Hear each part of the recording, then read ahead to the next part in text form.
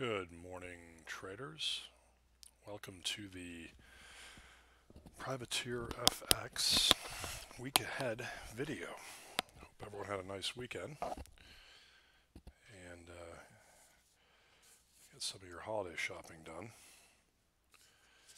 Just don't go to any malls. Amazon.com is the best way to go. I learned my lesson yesterday. Anyhow, rather quiet weekend as far as news events go. Excuse me. I was just looking through Bloomberg's most read stories and top news, and there's really nothing that jumps out. Now, I'm doing this video a bit earlier today before the U.S. equity futures markets open, so there could be some things that come out in the next few hours, but we are about 3 hours away from that open. But I just wanted to get through the charts, and this video might be a little bit shorter than last week's. I'm planning on doing a midweek video, which is going to be which we'll go over some of the yearly charts, which, you know, as we approach year end, it's very important to know what the yearly charts look like and where they open, what the highs and lows were, and, you know, where they're potentially closing. And I'll do another update of the yearly charts, you know, probably the last day of the trading year on the December 31st. So why don't we get right to it here? A couple of the surprises that came out last week were some fairly weak economic data points, not just out of Europe, but China also had some weaker data, and you know, I know we had the European PMIs, which kind of sent the euro lower late in the week. So why don't we get into that euro chart? I'll show you what I'm talking about. There's the euro daily. That was Friday, so that was after the weaker PMIs. Some of the unrest in France, you know, has been really catching the headlines, you know, more so than Italy these days. And you can see here we've got this level here, 112.70, looks like kind of a pivot. If we start getting under 112.70, we should head lower. Speaking of euro, if we look at the weekly chart, again, this is the weekly preview, and we like to look back at the price action from the previous week. If you look at the weekly, we had a bearish engulfing, made a new high. We closed just below the previous week's low, and we're also sitting right here on the 200-week moving average, which comes in right around 113.09. If I go back to the daily, we have now recorded, you can see this sideways chop, we've recorded 13 daily closes on the 113 handle. So this ultimately has to go one direction or the other. I mean, looking at the weekly bar, the outside reversal bar, the bearish engulfing bar, my guess is lower. You know, some of the fundamental backdrop with global growth slowing, and the European data surprises, they're not only are they negative, but they have now eclipsed their 5-day and their 20-day average. So, you know, we did take a big hit last week. I know we've got IFO coming up out of Germany, so, you know, we're starting to pay close attention to Germany as well.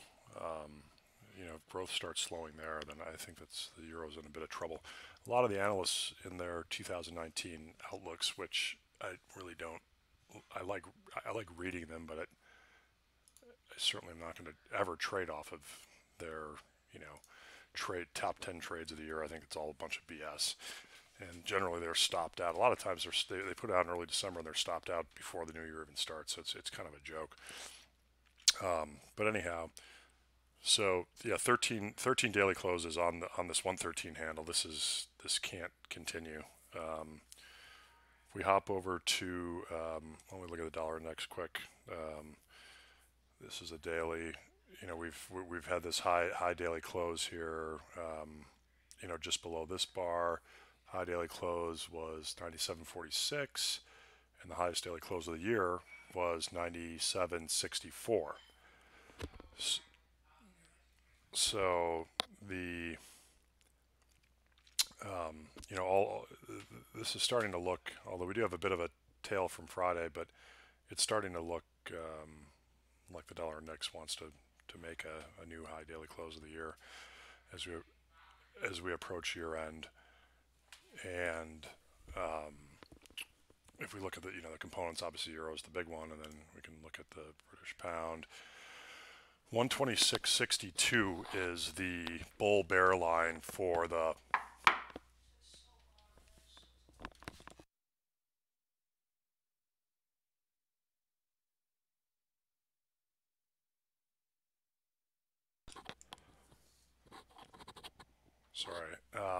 so this 126.62 is the bull bear line. This was the old breakdown that we saw last week, and we've tried to recover back above it on on some of these Brexit headlines. This currency is still impossible to trade. But if we get a close back above this 126.62 on the dailies, then I'll start playing it from the long side. If not, then there's no reason we can't go down. There's a bunch of confluence of support down around 124 the figure, which would be our target.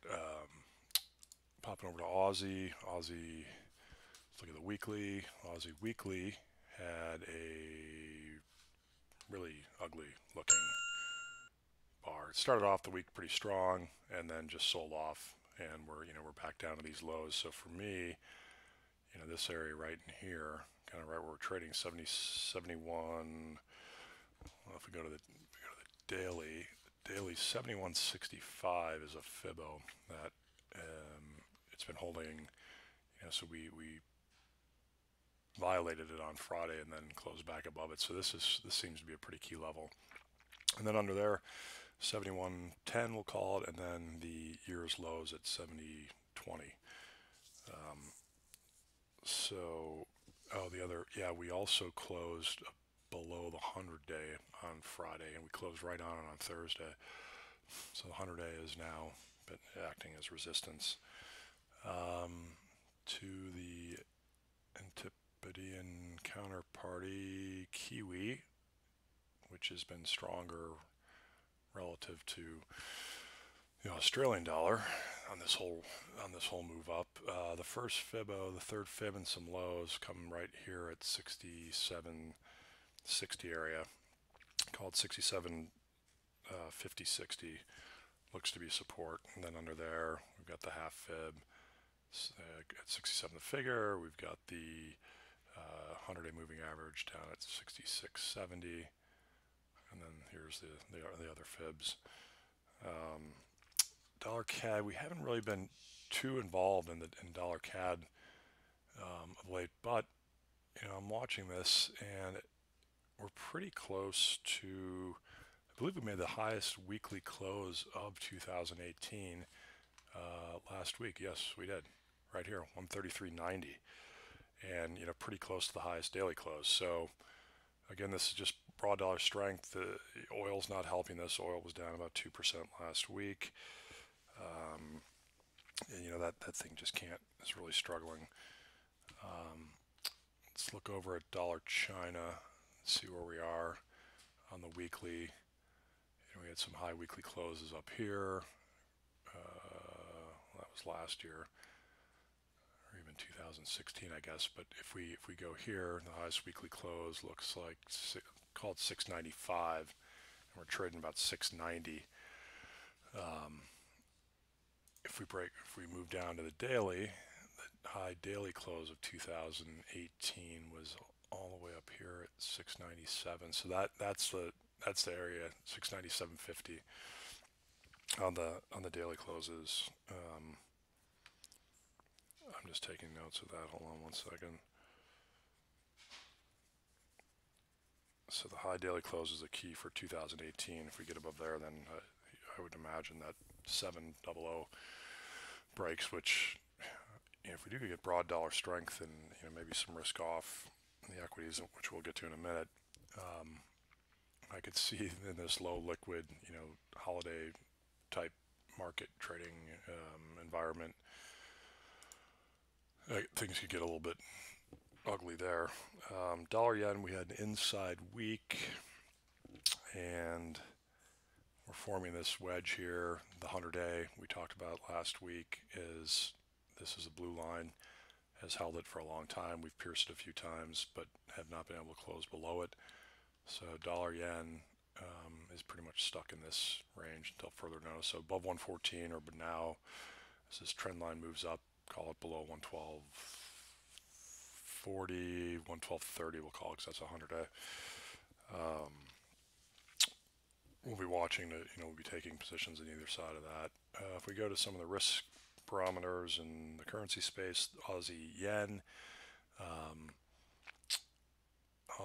we had that island top, which was the G20, where we gapped higher, went straight down, kind of consolidating, trying to rally. Then we had a really shocker of a day on Friday, and we're right back down to this 81.25, and the 100-day moving average is just below. So if it turns into some equity selling here during Asian Open, I like seeing this, down another 60, 70 points. Would get down to that 2/3 fib at 80.60, and those all lows are 80.70. Kiwi yen, we have a break trade on our radar that we've had for a while, and that now comes in at this low here, which was 76.95, and we closed Friday at just above 77. So this could be,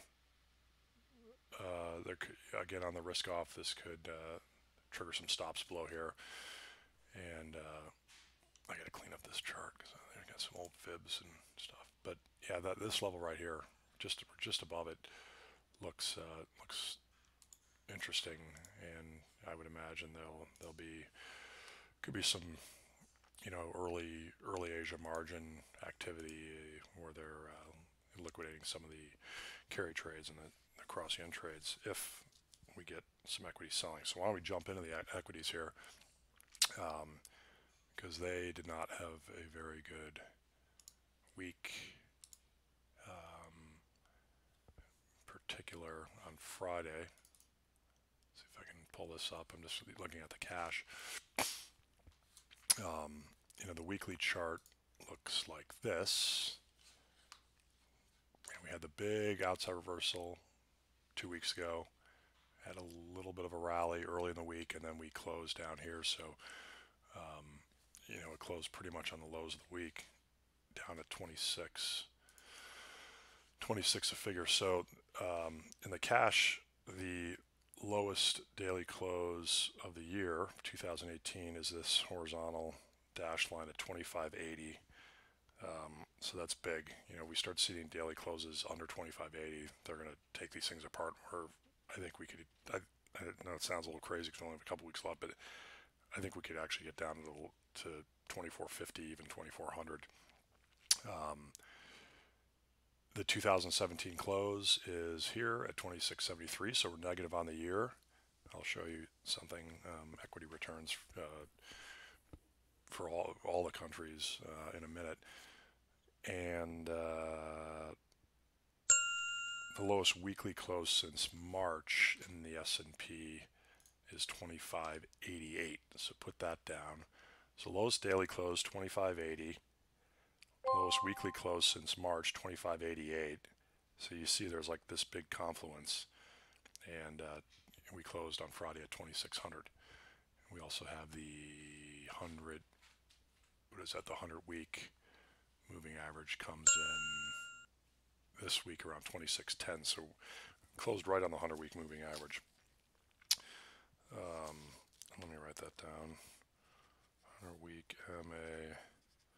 2610 for this coming week.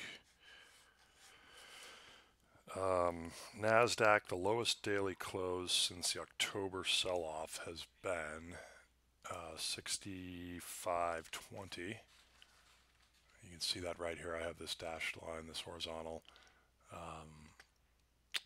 That was back, that was a few weeks ago after the big October sell-off. So we'll be watching this. We got pretty close. Last week the low was 65.35, I believe. So, hold on, is that a weekly? That is a weekly. Let's go to the daily. Here it is. So yeah, 65.20. It's the lowest daily close. So that would be important, and that's the lowest daily close since earlier in the year. The NASDAQ. Let me pull up something off my Bloomberg just to show you. These are the year-to-date returns for global equity markets. Dow Jones down 2.5%, S&P 276, NASDAQ barely up after the rout that we saw on Friday. This is the Canadian stock market. The TSX is down 15%, 18% is the Mexican, and then the Bovespa in Brazil is down 3%. Now let's look at Europe, right down the board. It's anywhere from 16%. I mean, Swiss is the best performing at down 9%. It's probably because the S&P has been propping up that market. But you know, these are big losses, 16 to 20%. DAX being the worst. And then you have Asia. The Nikkei is down 6%. The Hang Seng's down 12%. And China's down 26%. And the ASX out of Australia is down 15%. So it's a sea of red. It's good to look at this again as we approach year end. You've got one major market up on the year, and it is essentially a doji type year forming, which, well, what the hell, I may as well give you a sneak preview of our annual charts, which I'll be doing sometime this week. Let me see if I can get to it. A 12-month chart of the NASDAQ minis. Let's go to the cash index because trading view looks a little goofier. It looks, you know, so it's up marginally on the year. I had the futures closing last year at 68. Oh no, the NDX. I think this is something to the futures, but anyhow, a doji year would be extremely bearish for NASDAQ. Here's the S&P yearly chart. So we are, like I said earlier, down a bit on the year. Last year's close being 26.73. What else? Other markets. Oil was down about 2%. Bitcoin, I read some stuff this weekend. We're approaching the 1-year anniversary on December 18th of the all-time highs in Bitcoin. So we may as well pull that puppy up. Crypto. I haven't looked at this stuff in ages. Let's get to it weekly. So the weekly, that's the S&P. Let's get to Bitcoin. So here's our high last year in December 2017. Here's our parabolic rise, the bubble bursts, and we are now down,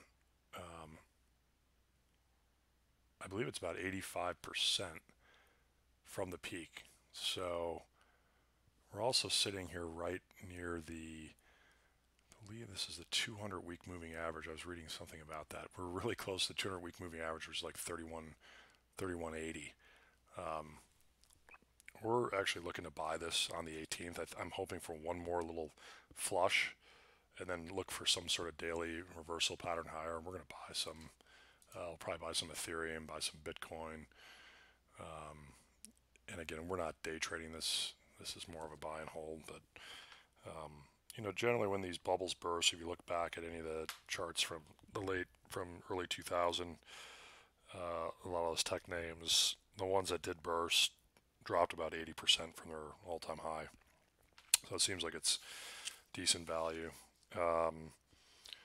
As far as a week ahead, we have, let me get my calendar. We've got IFO coming out on, we got a couple RBA minutes tomorrow night, New York time. And IFO coming out in Germany, which will be closely watched, especially with the German auto sector. What else do we have of interest? UK CPI, probably not too important. We got Canadian CPI, the US. Out of the US, we have the FOMC. It's about 20, actually about 21 basis points priced in for 2019, so that's not even one full hike, and it was 3 not too long ago. We are expecting a hike, 70% chance of a hike. Then we have the Bank of Japan on Wednesday night, my time. The Riksbank, which we'll be watching closely, we're expecting them not to hike this meeting after their weak CPI. And at that point, they may not even be able to hike in February. So, because I think things seem to be slowing down there. And then Bank of England, obviously doing nothing. U.S. deadline for government shutdown. Congress should extend the deadline via a continuing resolution. We will find out Friday after Canadian retail sales and U.S. durables and PCE. Again, we're approaching that time of year. This is the last full week of 2018 because Christmas Day is the 25th. And we also have this Friday. Friday could be pretty interesting. We also have quadruple witching. So we got the Fed this week, then we got the quadruple witching on Friday, and we're expecting to see some decent rebalances as many traders are pretty much wrapping up for the year. I was reading something on Twitter earlier that a lot of these equity managers have just thrown in the towel. They've massively underperformed their benchmark. There was an article on Bloomberg about more hedge funds shutting down, and I think a lot of the risk takers out there are getting the tap on the shoulder right now and just say, you know what, wrap it up. You're done for the year. P&L resets to 0 January 1st, January 2nd, whenever they get back in their seats, and just kind of write this one off because the returns across the board in hedge fund space, the prop space, the equity long shorts, you name it, they've all massively underperformed. So we'll be watching. We'll be watching closely. We're going to take a couple days off around the holidays, but I should have a video for you next week. No guarantees. I'll definitely do a midweek video and bring you up to speed on the yearly charts, and then we can revisit those after Christmas. And potentially next Sunday afternoon, Monday morning Asia, depending on my family commitments and everything with the holidays approaching quickly. So good luck trading this week. Expecting kind of a quietish open. But again, we're 2.5 hours before the equity indices open in the U.S., and there could be a Trump tweet, there could be a news headline, so fasten your seatbelts, and good luck today, good luck this week. You'll hear from us on the European Open. All the best. Cheers.